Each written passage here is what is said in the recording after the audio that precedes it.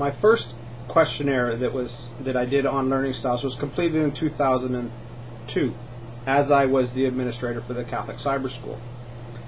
As explained, in 2002, I was a 1 on the active side of the active reflective scale, a 7 on the intuitive side of the sensing intuitive scale, an 11 on the visual side of the visual verbal scale, and an 11 on the global side of the sequential global scale. At that time, the results of the questionnaire were more a reflection of my role as an art teacher with a phys ed degree than it was as an administrator for the cyber school.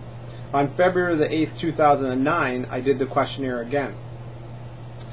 This was after I had been the administrator for the Saskatoon Catholic Cyber School for about 8 years. The results of the questionnaire was a 7 on the reflective side, on the active reflective scale, a 7 on the intuitive side of the sensing intuitive scale, a 9 on the visual side of the visual verbal scale, and a 9 on the global side of the sequential global scale.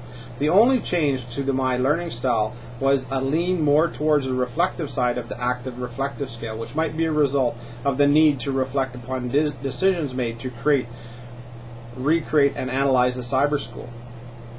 And as an art teacher, let's try it out and see how it works method is a good artistic approach, but it doesn't work well as an administrator.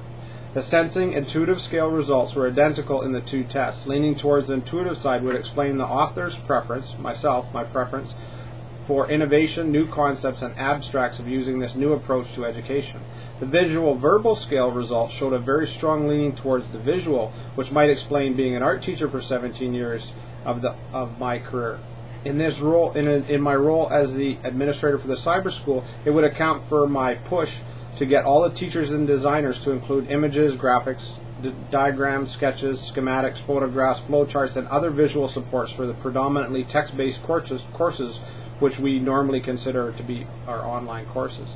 The sequential global scale results were, and still are, very strong on the global side. As the administrator for the cyber school, this global approach has been supported by many strong sequential learners for the step-by-step development of the program. This support has allowed myself to plan the overall vision of the cyber school while leaving the step-to-step of the cyber school to others. Perhaps by luck and good planning, the staff, which was appointed to create the cyber school, showed a diverse number of learning styles. This range created a synergy within the original cyber school group, which helped ensure that the course development included teaching methods which touched on many of the learning styles. As confirmed by Feldman and Brent, variety in assignment is also a cornerstone of recommendations for addressing the full spectrum of learning styles, with some problems emphasizing practical considerations and requiring careful attention to details, and others call for theoretical interpretation and mathematical modeling, while some individual efforts and others require teamwork, and so on. It might be one of the reasons the cyber school courses have shown a remarkable success rate in comparison to many of the text-based online courses, or it might be something totally different. But knowing that the staff's learning styles did make it easier for myself as administrator to understand why, as a team, the diversity was something to be embraced and not fought against. In the long run, it resulted in stronger courses.